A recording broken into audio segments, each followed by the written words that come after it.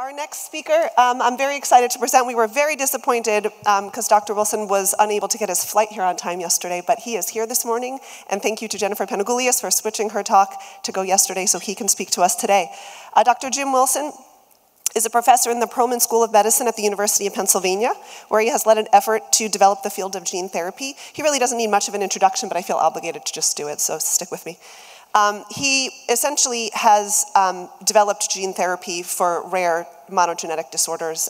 His lab essentially discovered the AAV vector for gene transfer, and I think that's pretty incredible. He's been around for decades really trying to make his life work so that people living with monogenic disorders can see transformative treatments in their lifetime, and he's been part of the roller coaster of the ups and downs of gene therapy and has come and allowed us to come an incredibly long way. And he's really been committed to Angelman syndrome since 2016, obviously for decades before with other diseases, including cystic fibrosis, who's with us today. So I think we're all come full circle to have both of you in the room together, because when I met Jim, I emailed him out of the blue after I learned when someone stood up at a conference that I was watching on TV that he was cured of cystic fibrosis because of gene therapy. And I was like, who's curing anything with gene therapy? And I Googled and I found through a press release that it was Dr. Jim Wilson that started his work in gene therapy for cystic fibrosis. And I just gave him a random blind email and he wrote me back within 12 minutes. And then we started chatting and got him interested in Angelman, and here we are. So it is really exciting for him to be able to share with you where we are today compared to where we were in 2016. So he's going to speak to us about the human UBE3A AAV9 gene replacement therapy program for Angelman syndrome, progress toward the clinic. Thank you, Jim.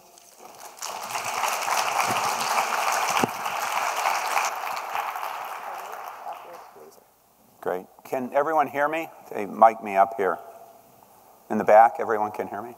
Great. Just a clarification. So I was on a plane that started to shake a lot, and we turned around and came back to Philadelphia, and what I thought was an incredibly insightful comment from the pilot is when he said, it's better to be on the ground wishing you were in the air than in the air wishing you were on the ground. So he was trying to rationalize why my flights got all messed up, but I thought that was one moment in my life that was probably true. I'm going to talk to you about so the work that we've been doing in gene therapy for Angelman syndrome, but I want to put it in some context because I've heard, and you probably read in the press about the status of gene therapy. So I'm going to be direct, you can quote me, that the science of gene therapy couldn't and hasn't been any better than it is now. We continue to make incredible progress in the technical and clinical development of gene therapy. But for some reason, investors have decided that it's not investable for reasons that I don't completely understand. But one of it is that it's hard to make a lot of money when you cure a disease with a one-time injection. So, well, I guess if that's the case, then we're going to have to rely on organizations such as FAST that have a different perspective on how they want to invest their money. But the news that is coming out on gene therapy and other diseases is something that I dreamed about 30 to 40 years ago. So we have to make sure that we keep our eye on the target for Angelman syndrome, and I think try to benefit from the lessons learned from other diseases. And I think we're at that point, and I want to share with you what we're thinking today about that. So these are the acknowledgments of the people in our group, past and current scientists, as well as the collaboration that we had with Amicus. So as we think about developing gene therapy for any monogenic disease, we do this in stages.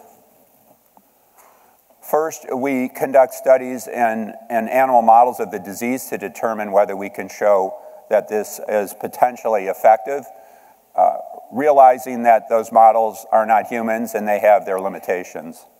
They're usually mice. What I have shown down at the bottom is a picture of a mouse brain, which will become relevant when we then move to the next stage of testing, which are non-human primates, to evaluate the intervention or the vector or the gene therapy for safety and dosing. And this just shows that one of the challenges is to try to mimic the delivery of the biologic in a larger brain versus that of a smaller brain, in which it's a lot easier to get vector into a small brain. And then humans, where we, first in human studies to evaluate safety, and then to try to get some idea, are we engaging in the target, and are we achieving what we want to achieve short of a full-on clinical endpoint, which may be complicated with smaller diseases. So Interverma, who I got to know when I started my journey 40 years ago, again, succinctly put that the major challenges to gene therapy are delivery, and delivery. So apparently delivery is an issue. But I wanted to talk about what it means in terms of delivery. So what I've shown here are two different routes of administration that are being used to treat CNS diseases, disease of the spinal cord and the brain. One is an intravenous delivery, and this is the basis for an approved product called Zolgensma that's essentially changing the landscape for patients born with spinal muscular atrophy type 1. The challenge with that approach, however, is the vector has to get across barriers. So one other approach to try to overcome the barrier of the blood in the brain is to inject the vector into the cerebral spinal fluid, which is something that our team has popularized and for which we have a lot of experience. You can either do it in the lumbar space or closer to the brain in what's called the cisterna magna. But then once we overcome the physical barrier of getting there, it's got to get in the cell. And this is basically a biology 101 of all the different steps that are necessary to get in the cell and for it to be expressed. The biggest challenge is not getting it into the cell once it's to the cell. It's getting it to the cell because of these physical barriers. So the work that actually a graduate student did many, many years ago as part of his PhD was to determine what is the best route of administration to get the broadest distribution throughout the brain, realizing that many diseases require, to treat a global neurologic disease, vector to be access to many cells of the brain. And again, this is a picture of what the procedure would be to inject a vector into the cisterna magna. So in this data set, which came from Ron Crystal's lab, what we've done is, what he's done, is to trace the distribution of the injected vector following a cisterna magna injection in a monkey. And then it's followed over time, 1 hour, 24, 48, and 72 hours. And it turns out that injecting the vector into the cisterna magna is actually effective at getting broad distribution in the region of the brain and then down the spinal cord over time. And very little, although some, leaks out of the central nervous system. Now, how does this then translate to what's important? And that's not only getting close to the cell, but getting in the cell and expressing a gene. And so these are monkeys, again, in which we injected a vector and then analyzed not only where the vector went, but did it express a gene, which is something that turns the cell green. And this is in the cortex, hippocampus, and the cerebellum. And whenever you see spots of green, that means the cell has taken the gene up and it's expressing it. But it's not completely all green, which means we can achieve some level of gene transfer throughout the brain, but it's not 100%. So if our disease needs 100% of cells corrected, this may not be ready yet for prime time. We often don't know the answer to that question, actually. So one other point about safety, because our lab has sort of been self-proclaimed safety cops, so we try to pay exquisite attention to toxicity. And one area of potential toxicity that we discovered when we started to inject vectors into non-human primates into the cerebral spinal fluid had to do with a potential toxicity in a nerve called the dorsal root ganglia. And what this is that this captures the cell bodies of a nerve that extends up the spinal cord, but importantly, peripherally in peripheral nerves. And what Juliette Hordeau had discovered in the first toxicology experiment that we conducted using this approach with an AAV9 vector was that only a minor subpopulation of cells seemed to undergo degeneration that is then manifested in loss of the axon both up the spinal cord and in the periphery. Now, we've now studied this in 220 monkeys. So we wanted in various different programs, and only less than 1% did the monkeys have any symptoms, but when they did, it was something related to a peripheral nerve manifestation, such as, it's hard to know what the monkey's feeling, but they had trouble with some coordination and possibly what's called neuralgia or pain. And that was when the gene product was particularly immunogenic. And in humans, vectors have been delivered in this route, and there are two cases possibly where there was manifestation of this in humans, in which there was self-limited pain along the particular peripheral nerve. So it's an important part of evaluating safety for this program to do experiments in monkeys and ask the question, is there evidence for toxicity in the dorsal root ganglia, which is something that we did. And we believe that the reason for this safety concern has to do with the fact that these sensory neurons are exquisitely well-positioned to take up vector. They take up a lot of vector, and sometimes, depending on what the gene product is, that gene product may be expressed at levels that the cell can't tolerate, and then those few cells that get a lot of vector degenerate, and for a period of time, they're inflamed. But again, we've evaluated this in many programs, and we can do histology in monkeys to try to determine which ones that are a higher risk, because it's very much dependent on the transgene. So I want to share with you a series of clinical trials that are underway that use the same approach that we plan to use for Angelman syndrome, and try to share with you what some of the similarities are and maybe what some of the differences are, because our goal is to learn from those experiences to assure that when we move into the clinic, we can do this with the utmost attention to safety and the highest chance of success. So these are diseases that are due to an enzyme defect that's secreted. They're called lysosomal storage diseases. So if you can bear with me on this illustration that I proudly made myself, so it's probably not that aesthetic, but hopefully has content, is that the enzyme deficient cell is blue and the enzyme normal cell is orange. And when you inject a vector into the brain, we can't get the gene into all of the neurons. But we can get them in some. Now, in these particular category of diseases that are called lysosomal storage diseases, that the gene will express an enzyme that is secreted. And when it is secreted, it can be taken up by an adjacent cell or influence the adjacent cell so that that cell then is no longer blue, that cell is orange. So that by achieving gene transfer in a subset of cells, we can affect a larger population of cells.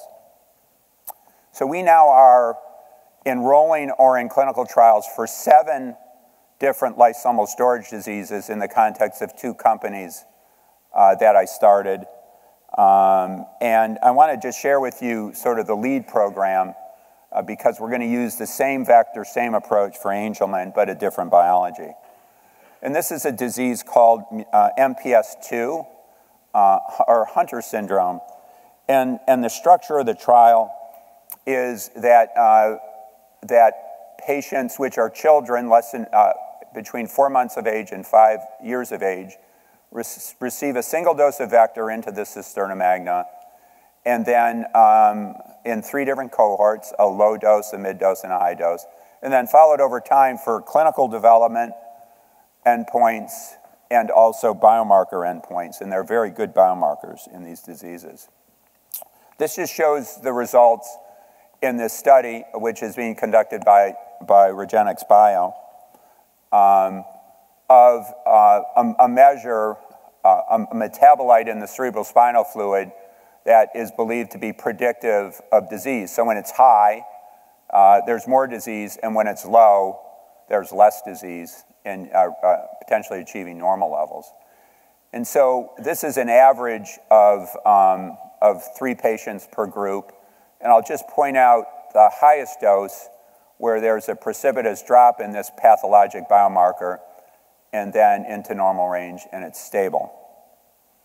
And actually, Regenix Bio has gone to the FDA, and they've requested potential approval for this product based on this reduction in endpoint in something called accelerated approval, which is it's a huge advance for this disease, and it's something that it would be useful to try to develop biomarkers so that we may not have to rely solely on clinical endpoints. In terms of clinical progression of these diseases in this trial, it takes longer than measuring biomarkers, but these are the normal trajectory of development of children in terms of cognition, expressive language, and fine motor skills.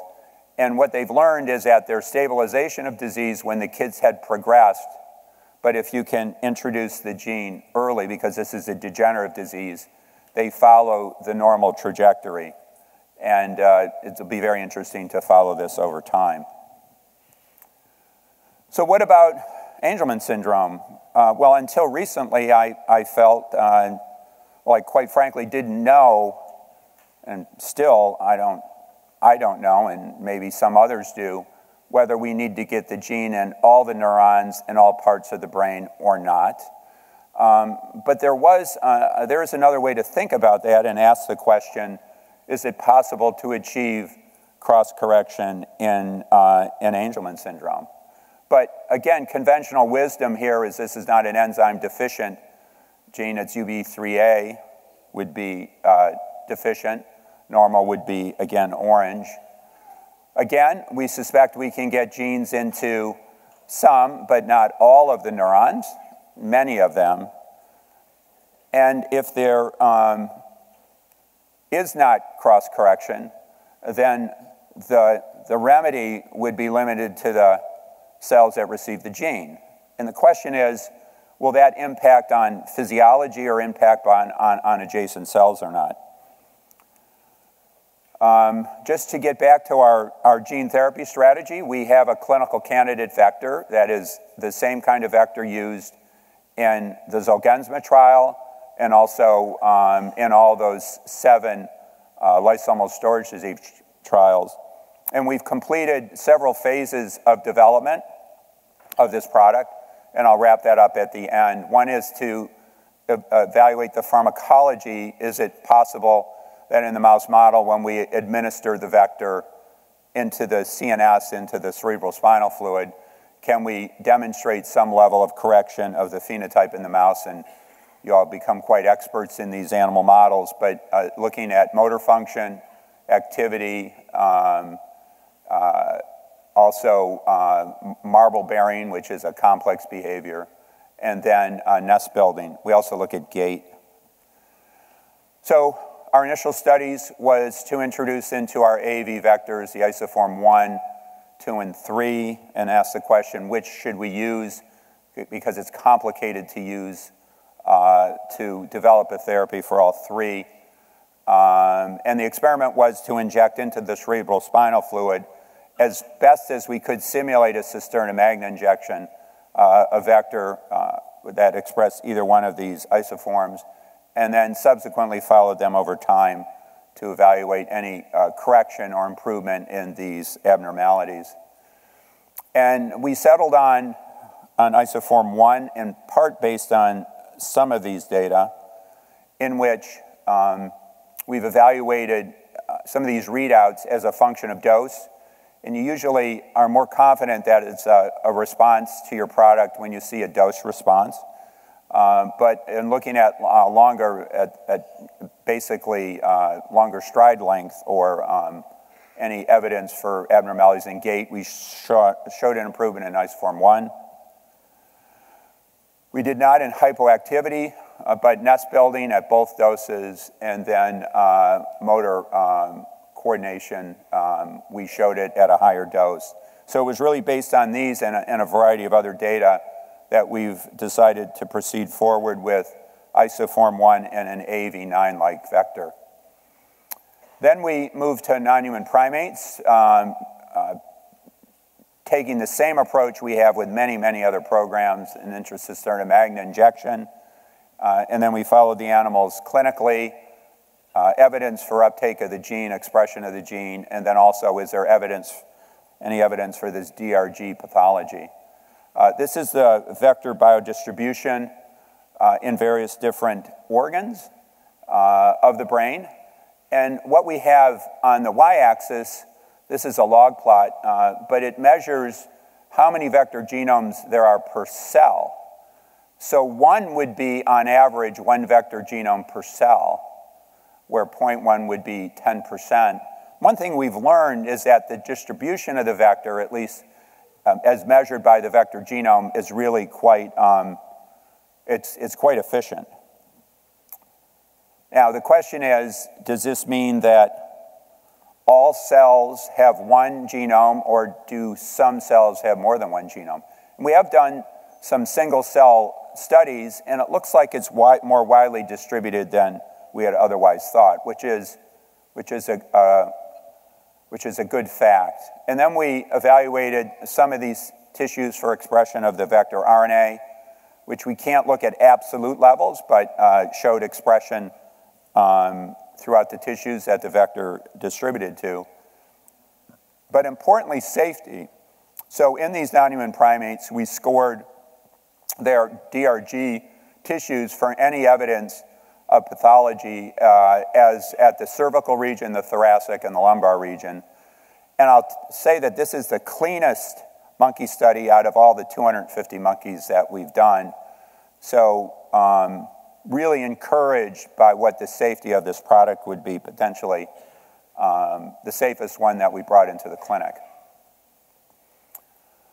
So the question is, can we actually achieve cross-correction with UB3A? And we were working with Amicus over the last 2 years based on some work done by the community here about the potential to actually engineer the UB3A in a way that it could be secreted and taken up by another cell, adjacent cell, to achieve kind of like a lysosomal storage disease approach for Angelman syndrome. It came upon an interesting finding. So again, let's go back to what we're proposing here is that UB3A, maybe that model isn't correct, or that we can engineer a gene to simulate what we are trying to achieve in lysosomal storage diseases, in which we get the vector into some subset of cells, but then that vector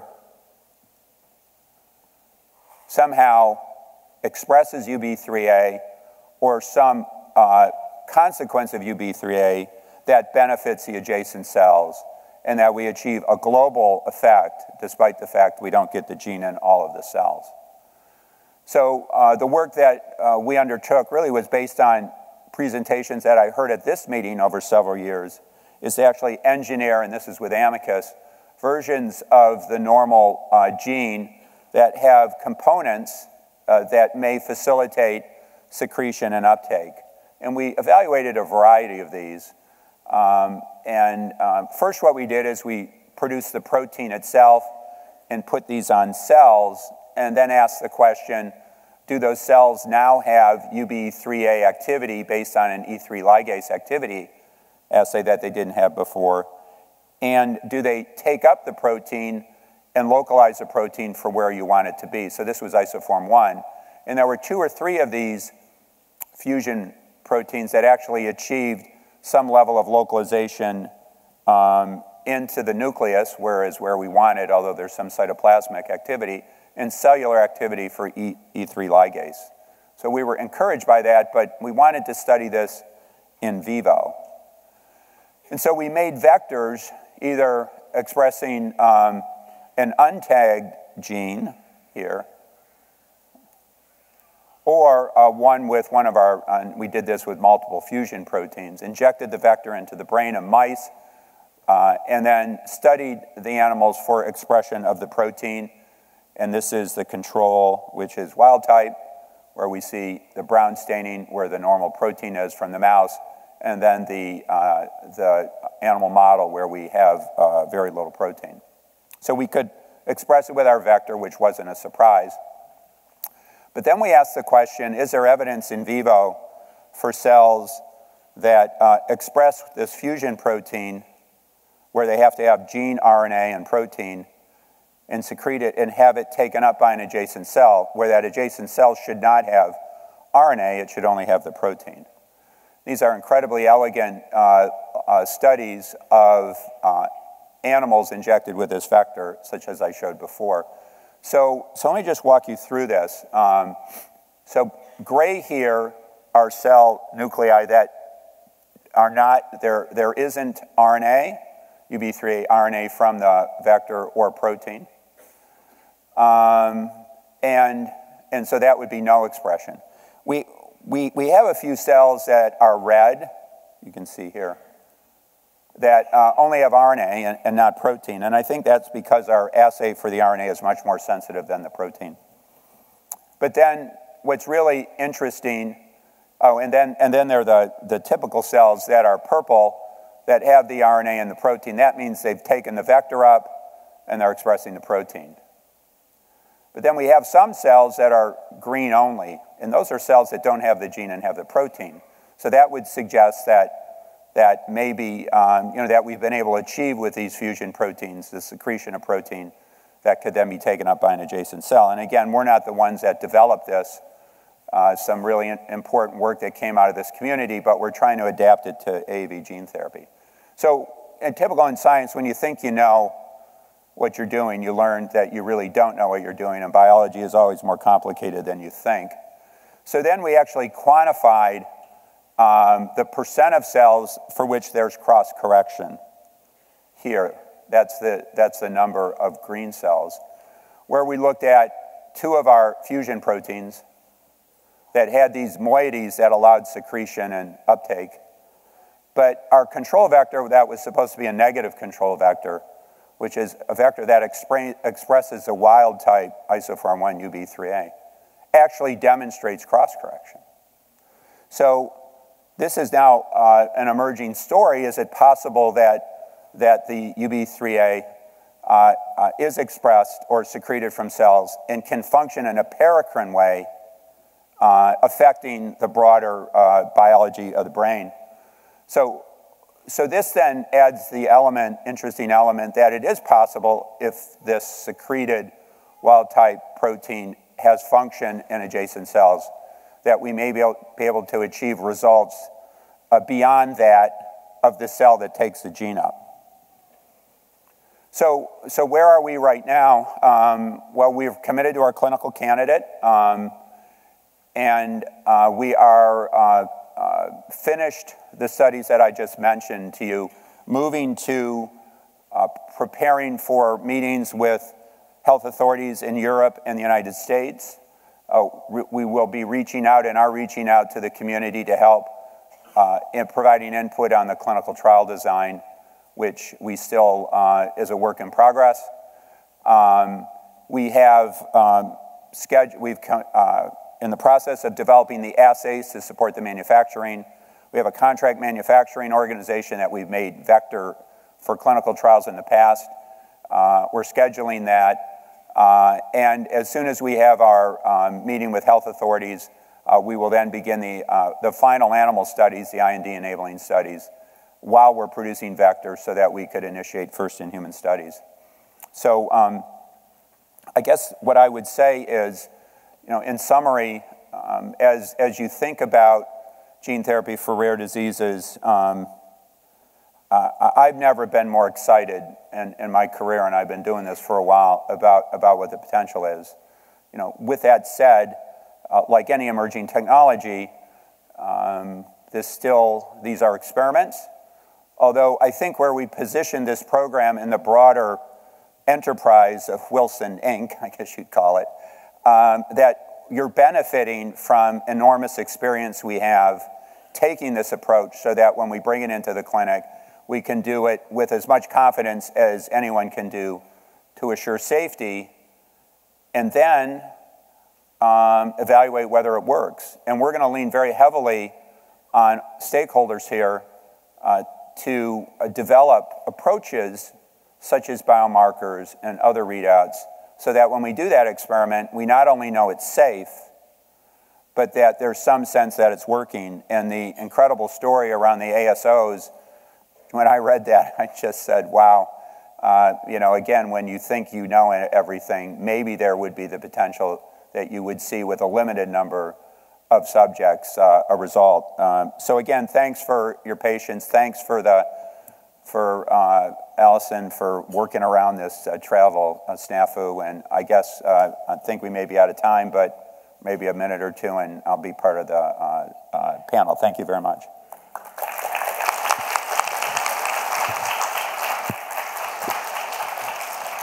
Why don't we take one or two questions? Back here.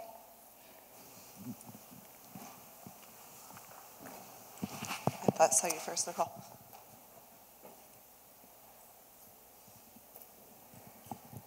Hi, great talk. I was just wondering, when you were looking at the cells labeled for the vector and the protein, at what point were you looking at them, and if you looked at it over like a longitudinal period of time? Yeah, it's a good question, and I think it speaks to durability of the effect. And so in these experiments, for the time that we've evaluated them, which has been less than a year, it's been stable. The longest we followed any preclinical model for expression of an AAV vector such as this has been in one of the MPS programs. We followed this in monkeys up to 5 years, and it was stable for 5 years. So maybe a simple question and probably not a simple answer, but why can't you get the genes into all the cells? Yeah, it is an important question, and I think that it's the delivery. So when you inject a vector into the blood, it's got to cross the blood-brain barrier, and if we had a completely permeable blood-brain barrier, we could achieve that, but that wouldn't be safe. It's really that physical barrier. Now, in terms of the cerebral spinal fluid, you do get more access to cells, and there are things that you can do in how you inject it to get a broader distribution. And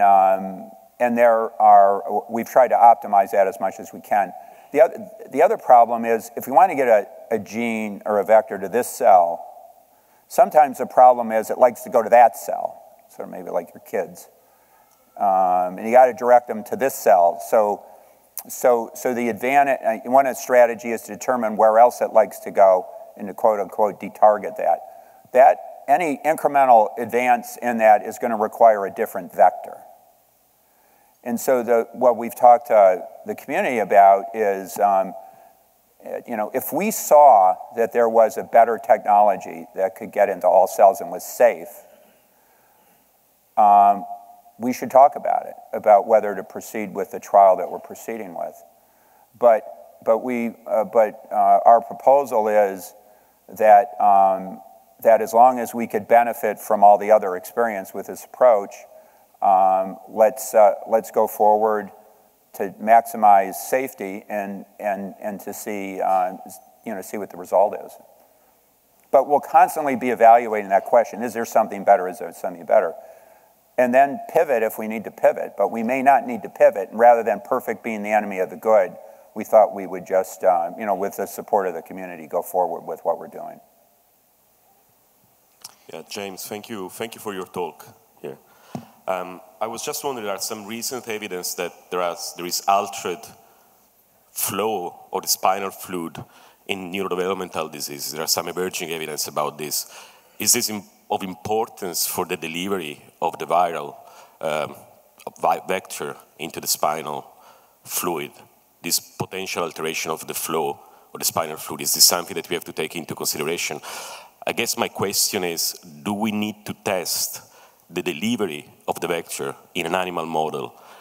And in this case, for example, the pig can be a good model for this before going into the clinical trials. Yeah, it's a good question in that it relates to the sort of the performance of delivery as a function of the disease. Yeah. And so the other part of that is the biology of the species as it relates to delivery. So how likely is it that delivery will be the same between a mouse, a pig, a cat, a dog, a monkey, and a human? Our experience with pigs is you get much better distribution in pigs than you get with primates. That's been our experience. So I wouldn't feel comfortable using the performance of a vector in a pig as a gate to go into the clinical trial. It's not, because you have to balance the underlying disease versus the species-specific impact. Receptors are different and other things like that. But if we had a monkey disease of the model, that may be helpful. And I'm not encouraging us to wait for a monkey model before we proceed forward. They breed once a year, only 4 months, and they only have one in their litter. So it would be 20 years before we'd have enough monkeys probably to do the experiment.